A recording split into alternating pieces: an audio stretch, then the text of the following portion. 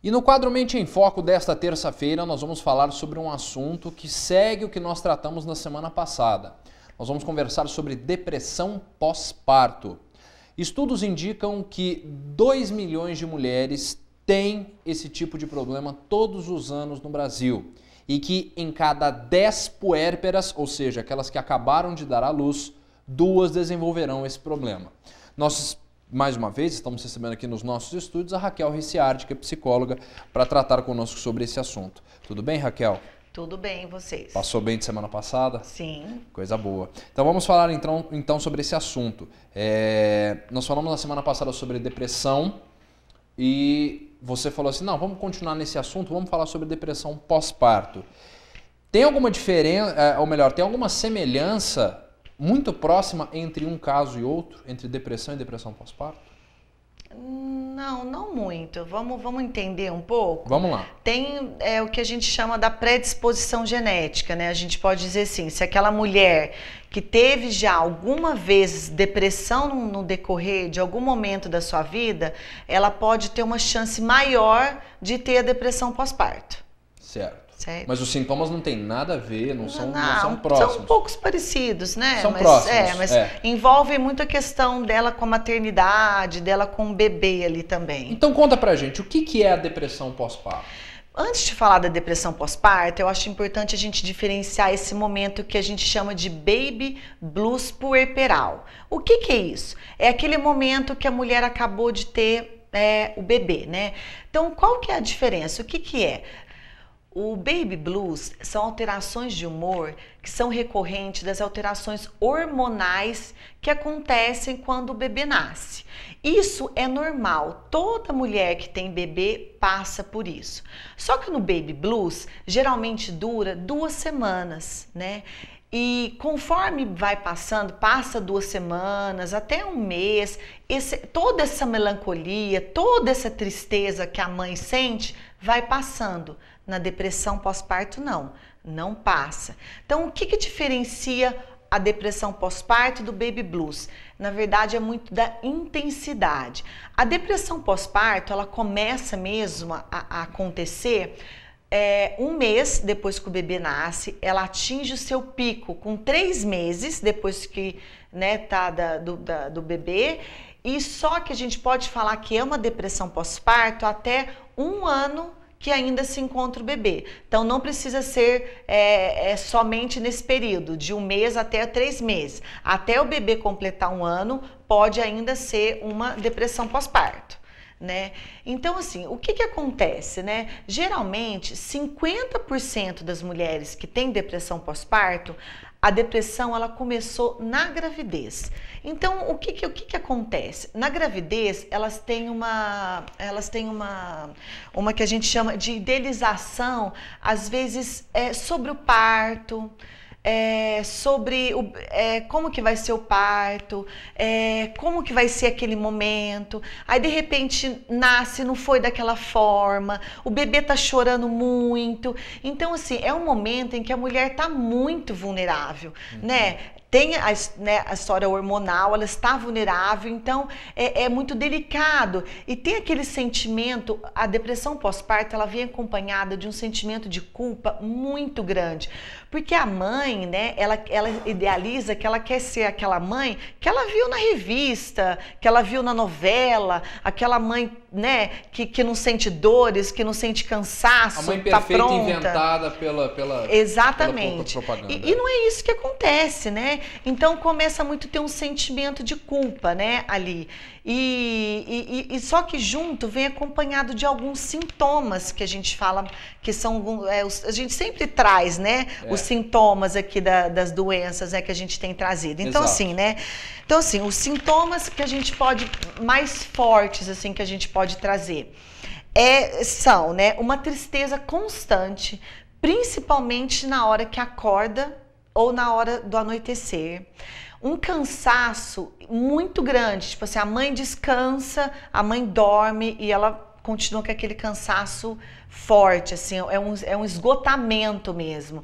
Tem a questão ela uma vontade de chorar o tempo inteiro, uma irritabilidade muito grande, uma falta de paciência com os outros, paciência até mesmo com a criança, né?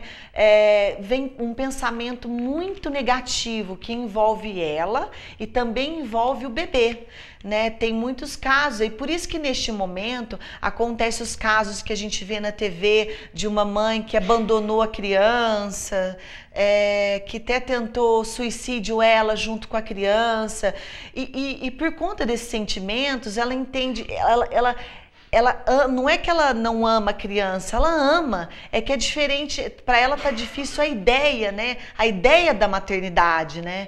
Então, para ela, tudo isso que é muito difícil, assim, de todos esses sintomas. Raquel, é interessante você comentar sobre esse ponto de que às vezes acontece um certo desespero. A gente sabe que muitas vezes os casos que são vistos na televisão são ligados a irresponsabilidade, imaturidade de mães que abandonam as crianças, mas às vezes a pessoa também está doente, né? Então muita gente até fala assim, por que vai levar a criança junto e tal? Mas às vezes a mulher ela não tem consciência, né? Porque ela pode estar realmente doente, né? A depressão pós-parto ela é uma doença, ela tem que ser tratada. E um dos sintomas também, que às vezes a mãe tem uma impressão de que aquele filho não é o filho dela, que o filho foi trocado da maternidade, que o filho não está interagindo e ela tem um sentimento de culpa. Até é uma característica porque que as mães abandonam, né? Só que não é, ela está doente, então tem que ser tratada, né? Antes de julgar, a gente tem que entender ali o que aconteceu, né? Ela está doente, porque não é que ela não ame, né? Aquele momento para ela é difícil a ideia, né? Então, e assim, algum desses sintomas, na fase do baby blues, ele acontece. Só que assim, é normal sentir um desses sintomas às vezes, alguns dias. Mas quando tá sentindo esses sintomas persistente, aí não é mais, já passou do baby blues, é o que a gente chama que está entrando na depressão pós-parto, que tem que procurar tratamento. Quanto antes identificar, tem que procurar ajuda, porque senão isso vai se agravando, né? A mãe vai ficando um pouco limitada, o sentimento de culpa vai ficando muito grande em relação ao cuidados mesmo com o bebê, né? Com a criança. A mãe pode desenvolver a depressão após a depressão pós-parto? Ela termina a depressão pós-parto ou ela pode desenvolver para uma depressão? Não. Curando, ela tá bem, não vai desenvolver, passou da depressão pós-parto, entra numa depressão, não. Isso. Ela pode em outro momento, se ela tem uma predisposição, se ela traz no histórico dela, se ela já é uma pessoa que já teve histórico de ter depressão em algum momento da vida, e ela teve um filho e teve depressão pós-parto, pode ser que daqui a um tempo ela tenha depressão, isso já é uma característica dela, né, que ela tá dela, então ela pode ser, mas não por causa da depressão pós-parto, mais pra frente desenvolver uma outra depressão, né? Muito bem. Nós temos aqui, você tem mais algum sintoma? Então, eu queria falar que assim, tem algumas fatores de risco que a gente chama, que a mulher ela pode desenvolver a depressão pós-parto. Ela está suscetível, né, a algumas coisas que podem piorar, né? Então, assim, o que a gente chama desses fatores de risco? Algumas situações que acontecem que a mulher pode ser, se ela tendo. A primeira que eu sempre falo, que a gente sempre está falando aqui, né? Ela tem a predisposição genética. Então, se ela tem, em algum momento da vida dela, ela já teve uma depressão, então se ela vai engravidar, é muito bom ela já comentar isso com o médico dela, já comentar com o ginecologista, que antes ela já teve um caso de depressão, para poder ficar muito bem de olho, né? Depois. Então, quais são os outros fatores de risco? Dificuldade financeira, dificuldade no trabalho, uma dificuldade no parto, ou quando teve uma complicação no parto e a mãe até teve problemas de saúde, quando ela idealiza que o pai vai ajudá-la muito a cuidar do bebê e o pai não ajuda, isso é um fator de risco. Quando ela, por exemplo, toda a família dela mora numa outra cidade, ela está sozinha numa cidade, ela e o marido, então é um fator de risco. Então, assim, todas essas características também são coisas que a gente tem que ficar de olho, que pode ser que dê a depressão pós-parto, são os fatores de risco risco que a gente chama. O parto complicado também é um fator de risco? Se a mulher tiver uma predisposição para ela, sim, pode ser que sim.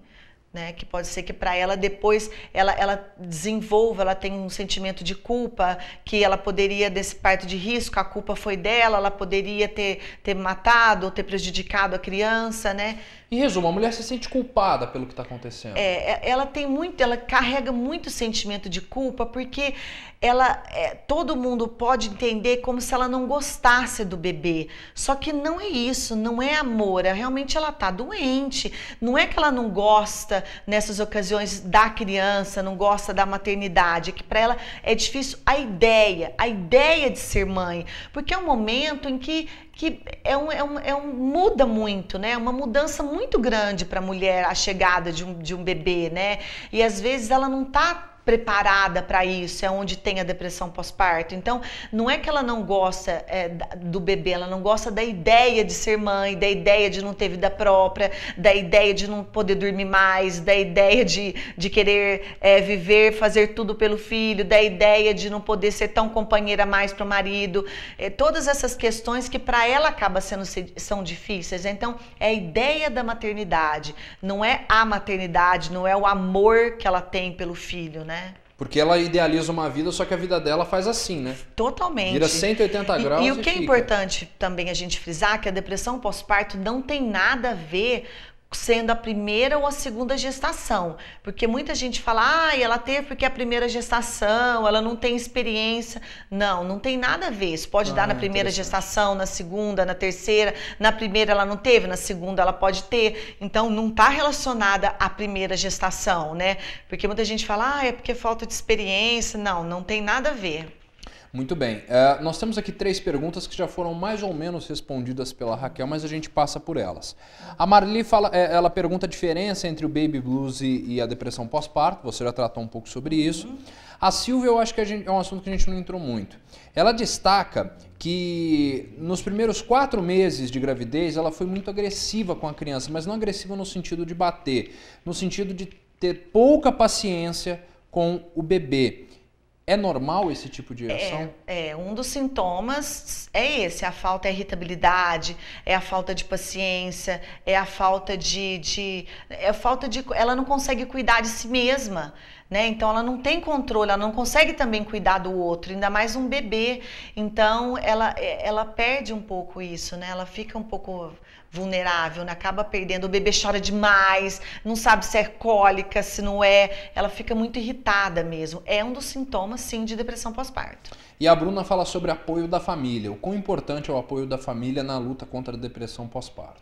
É muito importante a família sempre estar colocando para essa mãe, né, que é uma doença, que é tratado, que todos eles entendem que não é falta de amor, que não é falta de cuidado, né, que a mãe está tendo com o filho, que não é para ela se sentir culpada, né, é um apoio de que tá ali do lado, que vai passar e ajudar mesmo, tá ali, ajudar com o bebê, ajudar, tá por perto sempre. Isso é muito importante, porque aquelas coisas pequenas do cotidiano, né? Porque ela se sente muito culpada, que antes ela dava conta de arrumar a casa, lavar e trabalhar, tal, e com a chegada do neném não dá conta mais. A família entender, sem passar, olha, tem um pouco de paciência, tá tudo bem não lavar a louça hoje, tá tudo bem a roupa tá atrasada, não tem problema, é uma fase difícil, mas passa, é uma fase que passa, né?